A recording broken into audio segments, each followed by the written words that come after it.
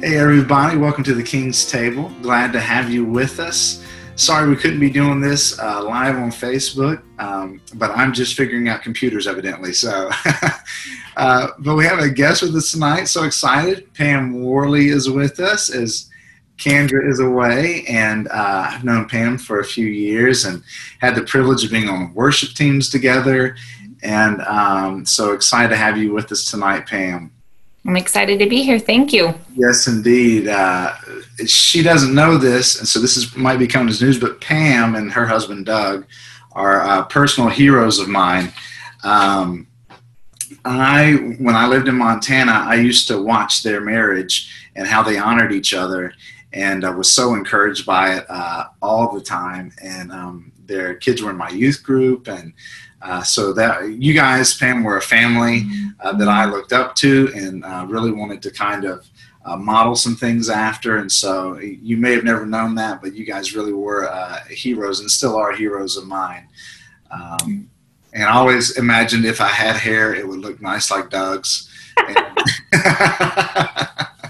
So anyways, cool. Well, we're going to get going tonight, and I would love if you just pray over us and pray for everybody that's watching, and we'll get after the things this evening.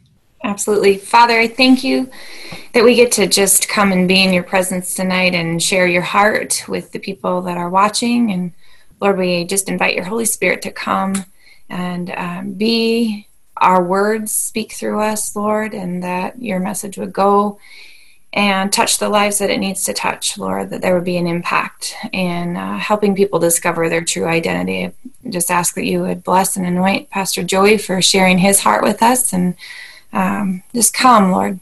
That's all we ask. That's our heart's desire. In Jesus' name, amen. Amen. Cool. Before we get going, did you have a good Easter or what? Yes, I did. Good. Did you guys do anything cool?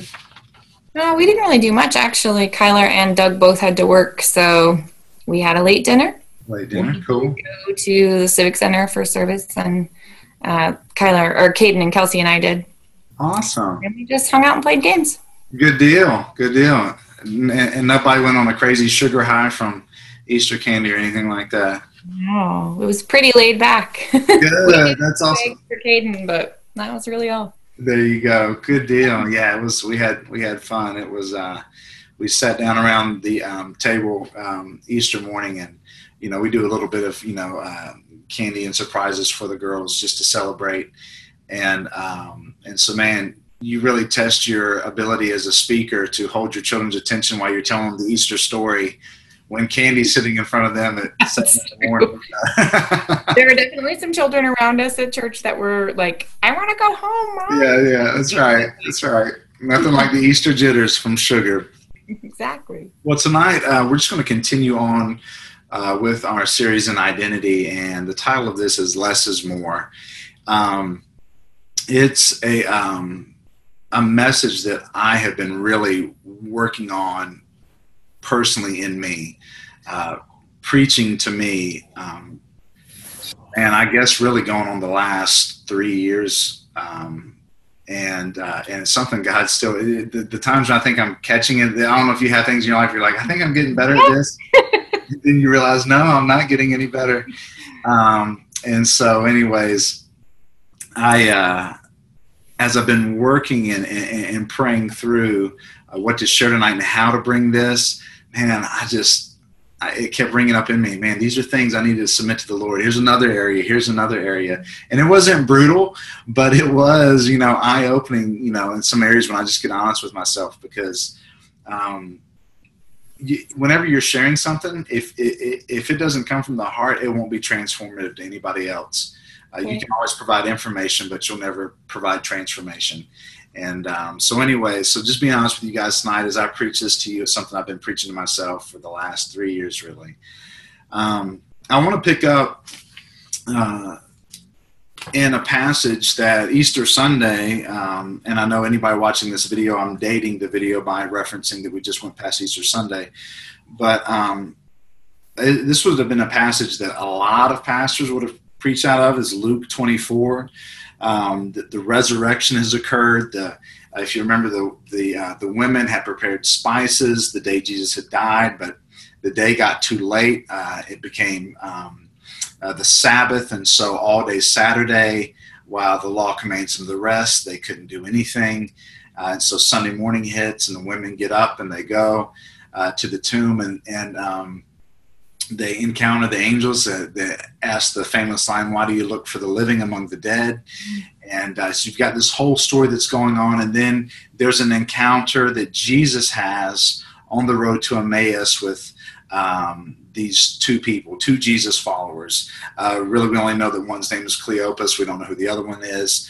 But it's a really interesting, powerful thing. But there's something that happens here at the end that I want to look at and discuss. So Jesus has journeyed with these people, and Scripture in Luke 24 says that God kept them from recognizing him. In verse 16, it says God kept them from recognizing Jesus.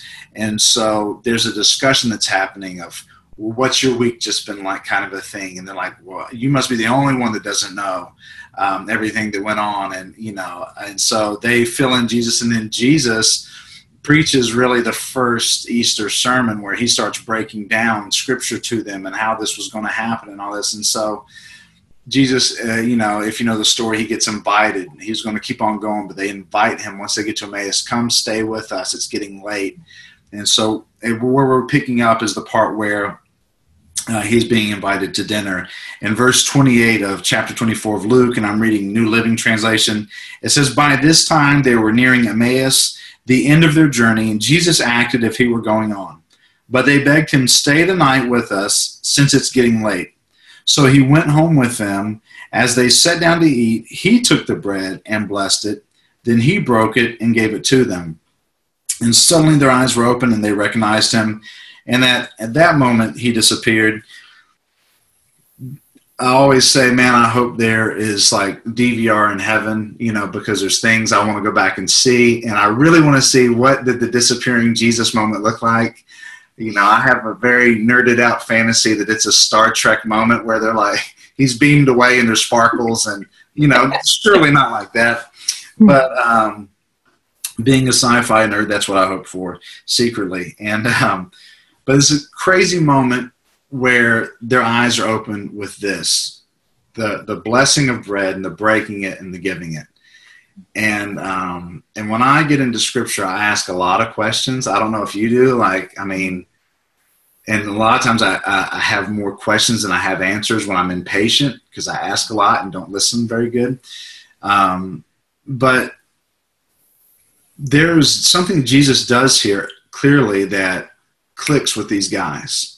The blessing and the breaking of bread. And really, if you start looking at Jesus' ministry, this is a habit that he has. It's like this is his thing, the blessing and the breaking of bread. And so I just want to reference a couple things real quick. So the first time you really see Jesus doing this is when Jesus feeds the 5,000, right? Mm-hmm. All these people, we recognize that when he feeds the 5,000, Matthew chapter 14, this is also recorded in all the Gospels. But in Matthew 14, all these people are there listening. We know that with men and women, it's way more than 5,000, because women always seem to turn out in more numbers at church than men do. And so all these people there, and it's the 5 loaves and 2 fish, right? And Jesus says, this is what we need. We're good to go. And he blesses it, and he breaks it, and he gives it. And then there's, after it's all said and done, there's 12 baskets full left over, right? And then you move on. If you're reading this in Matthew, you can move on to chapter 15. And in verse 16, it references again the blessing and breaking of the bread. And that's when he feeds the 4,000. And then if you keep on going in Matthew 26, verse 26, now he's with his disciples at the Last Supper. He blesses and breaks the bread again, and he gives it. And then now you're at Luke 24, where the cross has happened, the resurrection's occurred, he's with these followers of him, and he blesses and breaks it, and then their eyes are open. And what I want to look at tonight, when I say less is more, I have always had a bad habit of associating my successes in whatever area to my identity either being greater or less than. Does that make sense? Yeah, absolutely. If I feel like I've had a greater success, then I feel better about my identity or myself. If I feel like I had a less than, same thing. But kingdom is not like that. And so this is how I see it.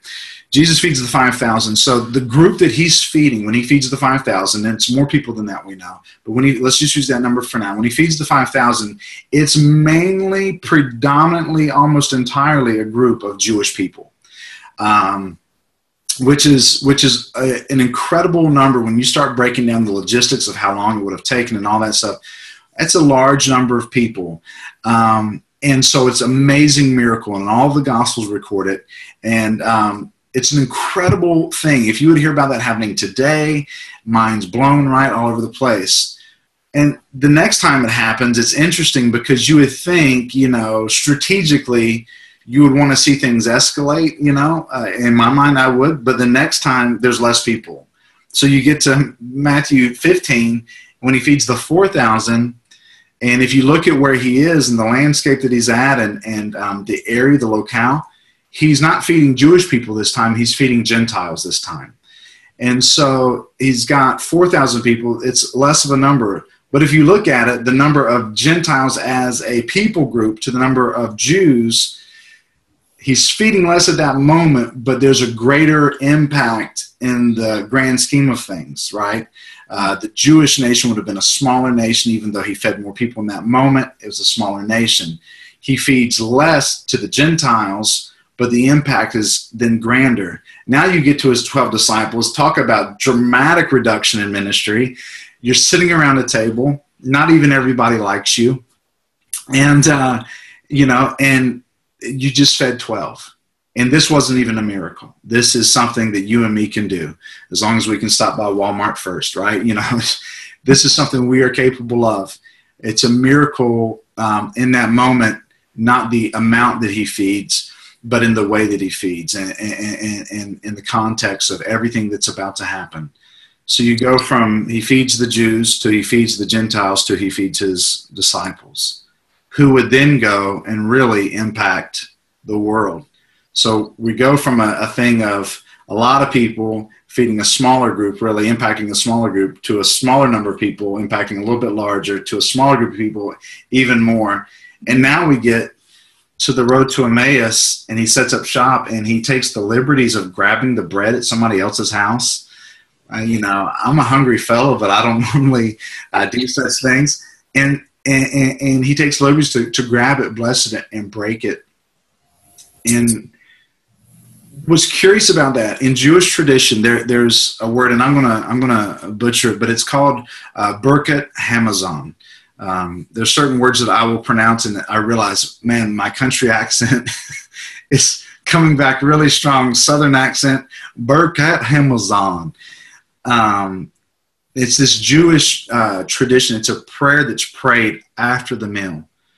In Jewish culture, as opposed to American culture, Jewish culture, prayers and the blessing was always after everybody had eaten. We thank you for what we've just received. We thank you for what you've provided. We want to honor you now. And there's this blessing that happens, and that's the name for it, Birkat Hamazon. And that's how things rolled until Jesus shows up. And by stark contrast, he never finishes the meal with it, but he always begins the meal with the blessing and then the breaking. And in my mind, the thing that probably stuck out to the people that were his followers but couldn't recognize him until that moment was, this is a stark contrast to how anybody does it other than Jesus. Yeah. My Jesus, he doesn't do it after the meal. It's almost like he's saying, when we start the meal, we're praying first, because when you hear my prayer, when you hear my blessing, things are just getting started, right? Yeah. And there's a beauty to that. When he feeds the 5,000, things are just getting going. This is a miracle. We're just getting started. You haven't seen anything yet. And then again, and then again, and then again. And I'm struck by, it's one of those things, unless you study, you kind of miss some nuances in the Bible. And that was one that I missed for years. And then when I found it out, I thought, oh my goodness, like, he's not only just changing the way a meal is eaten, he's changing the way that we look at brokenness, right? because I have the sincerely bad habit of thanking God for the healing after it happens, or having all the pieces put back together after it happens. Yeah. And Jesus says, no, I bless. And then when there's brokenness, it's always something that I can do more from than something that's whole. And it doesn't, and I want to say this and be clear, like, it's not always that Jesus is the one that has broken whatever it is, our hearts or our lives, but it's always the case that anything submitted to him, he can do amazing things with. And but I was asking myself a lot of questions when I was studying this. And these are a couple of the things that I realized. If you need what you're feeding to satisfy your hungry, then your ministry is flawed. If I need what I'm doing in life, what I'm pouring into to be the thing that feeds me, then my ministry is flawed, whether it's to my family, to my wife, children, church, whatever it would be, in whatever area. If I need something reciprocal back from it to build me back up, if I need that 5,000 people, that thing to occur, for me, ministry's flawed from the start, right? The second thing that's really been getting me is, if my best only goes to those who love me, then I've blocked God from completely loving me. Yeah. Jesus at the table with his disciples, everybody gets fed, even Judas. Mm-hmm. And I'm not always really good at ministering to those well, to the people that I know don't like me. You know what I mean? It's like, there's some people, especially in the South, man, people are good at hiding it. They'll really smile big, and then behind your back, it's a different story. But there's been times where I knew that there were people that were not fond of me. And it's hard, it's kind of grit your teeth sort of moment. There's been moments either preaching where you're seeing somebody with a condemning look looking at you, and you're like, I'm going to look at other people because I want to focus on people that are receiving. Exactly. And it happens in worship. It happens, there's just all these different areas you can see this happening.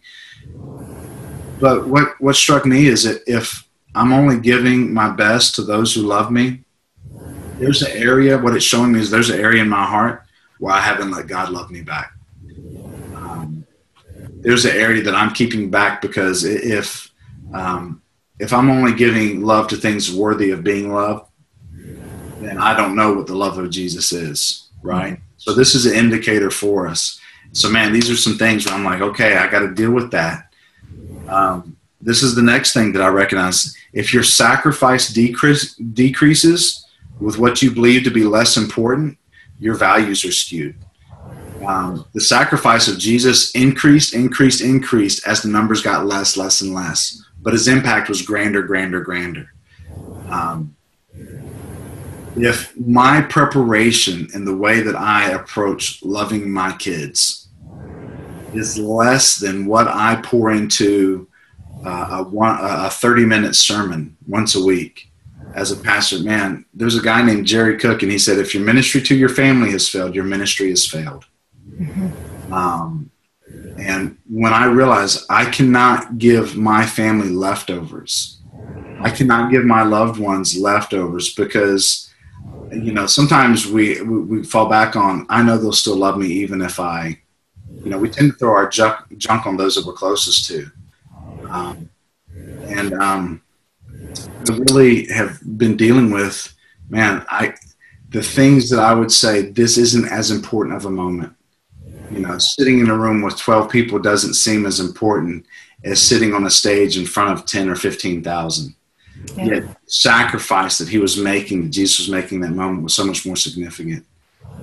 By the time that he gets to the 2 on the road to Emmaus, he has sacrificed everything, and yet he's only having dinner with 2.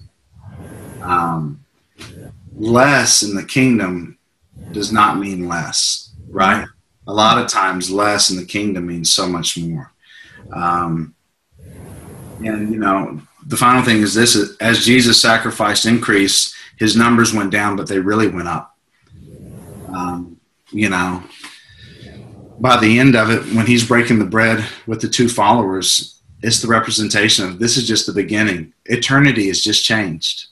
like history is forever, at this moment, it's all different.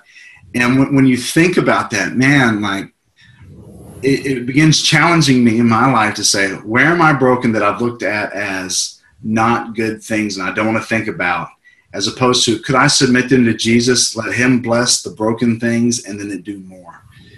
Also, and I think really what I want to talk about is, I don't know if you've attached yourself to this, but man, I do struggle with two things. One, attaching what physically looks like more success to my value, and really giving less than to things that don't seem as important. Absolutely. And so my wife called me up several weeks ago.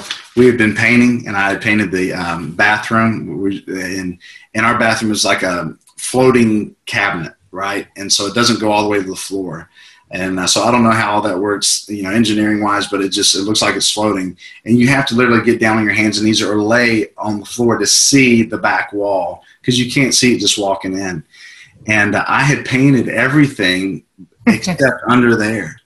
And my wife walks in, and Ashley goes, well, did you get under the cabinet? I was like, no, I didn't get under the cabinet, because nobody who sees that. I mean, my kids, when we're playing hide and seek, and she goes, yeah, I get that. She's like, I suppose when Jesus says do everything as unto the Lord, he didn't mean painting below the cabinets. And I was like, oh, okay. So Ashley. Yeah, right.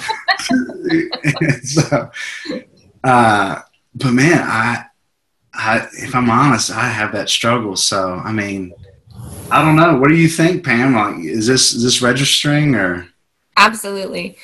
It's interesting. I have a story. When I first got into medicine, I was training as a CNA, and I had a pretty awesome encounter with the Lord. The CNA that was training me, to make a long story short, she was very frustrated with the patient. Patient kept getting out of bed. Every time we'd try to move on to the next patient, she'd get up again and her bed alarm would go off and we'd have to go back. And this CNA was very outwardly expressing her frustration with this patient. And the reality is she was detoxing from meth. And so I walk into this room following this CNA who's very clearly angry. And I heard the Holy Spirit say, this woman is a slave. And immediately I just was overwhelmed with compassion for her. Like, she may have made bad choices that put her in this position, but she's stuck now. She doesn't have a choice. And so that moment made every situation that I walk into with a patient, like, it's like the Holy Spirit is in the background, and those corners that I want to cut as a human because I want to hurry or because I'm getting behind or I want to be more efficient, there's always that voice, like, this patient deserves 100% of what you have to give. Time, I'll redeem your time, but don't cut corners. How would you want this to go if it was your family member sitting here, if it was you? And so I just am grateful for that, because it started very early, in my time in medicine. And so I can do that. I have, there's always that little voice in the back of my mind, but I hear what you're saying, because there are moments that I'm tempted to hurry or to skip something. And I hear that voice like, stop. They deserve all of your attention right now. Yeah. And the more cluttered my life gets or busy it gets, the more I have to fight to not just cut the corner. That nobody else will see that. I have to fight to paint under the cabinets. It was funny because like a few weeks after that, we were painting the kitchen, and I moved the whole refrigerator to paint behind the refrigerator, and even whoever had done it before me hadn't done that, and so I felt really good. I'm like, it's a victory. True. It's true. But it was a place where I'm like, no, I want to do this right. I want to honor this right, and so, I think when our identity is getting so attached to, we give more when it's more seen. It's just not the heart of Jesus, right? And my daughter the other day, we were getting ready to leave to go visit family, and we said, "Hey, can you watch Bear?" As, baby boy, right? And he's crawling and he's getting everywhere. I said, "Hey, can you just watch Bear for a few minutes and entertain him while we get this done?" And I hear Ella say to her mom, I'm downstairs, and I hear her say to her mom, "You're welcome for me watching Bear." And she was trying, I guess, to express like, I'm doing it. I'm doing, what you asked. But I'm like, no, like, that's like you're saying you're welcome for me breathing. This is something we do. We're family. I was like, that's not, you don't need to say you're welcome for me doing this. I'm like, no, we're family. This is how we roll. But sometimes I think we want accolades, or at least I do, for things that just should be. Yep. And it should be a part of what we do. But man, you just, the heart and the lifestyle of Jesus is, as he went lower, the impact was broader. And there's just something there that I really, I connect with when, and more lately when David says, you remember the story of King David, and he wants to make a sacrifice. And the place where he's at, the guy that has the materials to make the sacrifice says, "Well, I'll just give it to you." And David's like, "No, I don't want to give the Lord something that costs me nothing." Yeah. And I feel like there's some people who are going to watch this, and they're in a season of sacrifice, and it's costing you more than what you thought. I don't know if it's battling for your marriage, or being relentless and praying for a kid, believing that God's going to change the course and direction of your son or daughter's life, or what it might be. You feel like the sacrifice is costing you more than what you could imagine. But I just want you to know, man, the greater the sacrifice, even if you think it's a smaller impact, man, the greater the sacrifice, God honors that. He is so faithful. He's a rewarding God. You look in Hebrews 11, he's just such a rewarding God. And, the kind of faith that I've realized here lately, my mentor tells me this all the time. He said, the kind of faith that God loves is the faith that trusts him without being able to know the outcome. Mm-hmm. And I'm like, man, that's true, because that is when it's faith, right? If you know what's going to happen next, there's no faith involved. Right. But I look at this and I'm like, man, I really want to, Jesus in my life, I want to make sure that when it's down to just two, I take the opportunity to love well. When it's down to just two, the sacrifices are worth it, because really it's so much broader than that, but yeah. Anything stirring on your heart just to share tonight? Anything that you feel like somebody might be watching, and there's just an encouragement that needs to come? As I put you crazy on the spot. Well, what you said about how it's worth the sacrifice. I have seen time and time again where I'll be in a situation where there's pushback, and I step back from it. It's kind of like I find myself getting wrapped up in it, and I find myself kind of being swept away by the current, and my heart and mind being in a place that I'm not necessarily okay with. You don't feel good when you're not responding appropriately. And when I change my perspective, when I take a step back from the situation and say, okay, the instinctive thing to do is to lash out, or, I want to react instead of respond, and then just let God speak to me on how to respond. The moment I change how I'm handling something, it's instant results. I had a situation at work recently where there was just a lot of pushback, and I was giving into it and, getting frustrated. And one night I was just totally at my wit's end with it. And God said, just be kind. Go, I know you don't have time to add more to your pile of things to do right this moment, but do it anyway.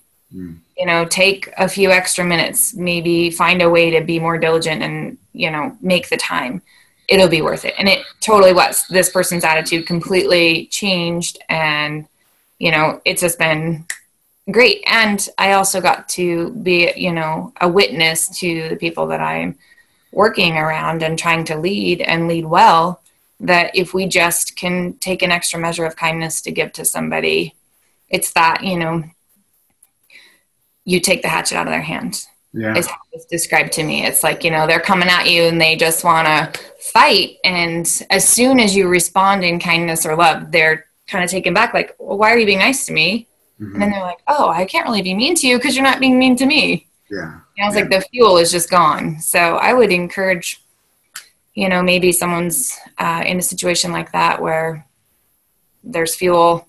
Yeah. And as soon as you can change your perspective and come in an opposite spirit, yeah, and ask God how he would have you handle something. And, maybe it is making a sacrifice. For me, it was a sacrifice of time. It's tasks that I don't have really time for, but they need to be done. And we all kind of have to take on more. Mm-hmm. So.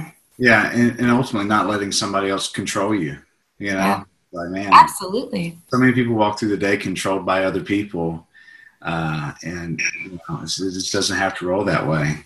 Mm-hmm. I remember hearing somebody say, "Man, the greatest message I'll ever preach is one that doesn't have words." It's just, gosh, turning around and doing the hard thing like that. Amen, man. Well, that was probably for me. I know. Yeah, and thank you so much for tonight, man. What an honor to get to have this time with you. So cool. I would love to just take a moment to just pray over everybody that's going to be watching this, and just we want to encourage you, if you're watching tonight, and take opportunity. We say it every week, but if there's prayer requests or something, go to the prayer wall, the Warriors Wall, and put it on there. There's we get emails all the time about cool things that are happening or prayer requests. And so it's really an honor, but do that, step out. It's not, don't wait and say, I'll get to it tomorrow. But if there's something that's on your mind, get there and do that. But there's so many resources, not only provided through this ministry, but plenty around, and be proactive in your walk with God and in your journey forward. Amen. Cool. Mm-hmm. Let me just pray. And Lord, I thank you so much. I thank you for the sacrifice that you made for us, because you were so in love with us, that you so wanted eternity with us, Jesus, that you died, that you stole the keys of death, hell, and the grave, and you have the victory. And so, God, I thank you that this week you would overwhelm the things that are overwhelming us. God, I thank you that you would just be the glory and the lifter of our heads. And Father, I thank you, God, right now, that for those watching, I pray over them that your face shine upon them, that you bless them in their coming and their going, and they're lying down, they're rising up. And Lord, I thank you that you just give us on the mind of Christ and wisdom of God as we move forward through this week. And Lord, I thank you, God, that we would be people that would be responders to your word, that we would be crazy faithful even in the things that seem small, but will most likely carry the largest impact. We thank you, God, that we would be responders and be obedient to your word. In Jesus' name, amen. Amen. And Pam, thanks so much. Have a great night. Thank you. You too. Yeah, I sure will. And thanks, everybody, for hanging out with us through this. And it's been good. It's been good. I look forward to doing it again sometime soon, okay? All right, man. God bless you guys. Bye-bye. Bye.